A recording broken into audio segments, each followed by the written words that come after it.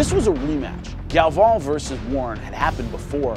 I thought the worst decision in the history of Bellator, giving it to Wren over Galvao. I thought Galvao dominated 2 out of 3 rounds in that fight.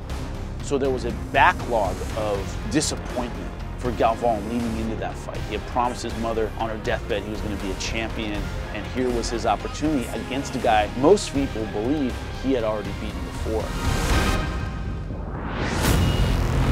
Marloes Galvao, a high-level Brazilian Jiu-Jitsu black belt. Everybody I talked to on his team, they were like, his Jiu-Jitsu is off the chain, unbelievable. And we never, ever saw it. This mythical Jiu-Jitsu. And then finally, against Joe Wren, we saw not just great Jiu-Jitsu, but incredible, incredible finishing ability. He's got it! That is deep, that is tight! Look at the torque! When Galvao straightened that leg out, he did Joe Wren a solid. You see on the tape, he literally looks back at it and kind of give Joe the opportunity, like, all right, I know this hurts, just tap him, and this is good. Oh, you're not gonna tap? The rose his head back, plants it. And Joe Wren was in so much pain, he screamed, and that was it.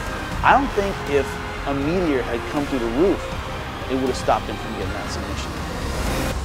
That kind of focus and determination, that's championship stuff. And that's what Marloes Galvao showed everybody. I'm a champion up here. Nothing you do is going to get me off what I'm thinking, which is ripping the belt off of you. And that's exactly what he did.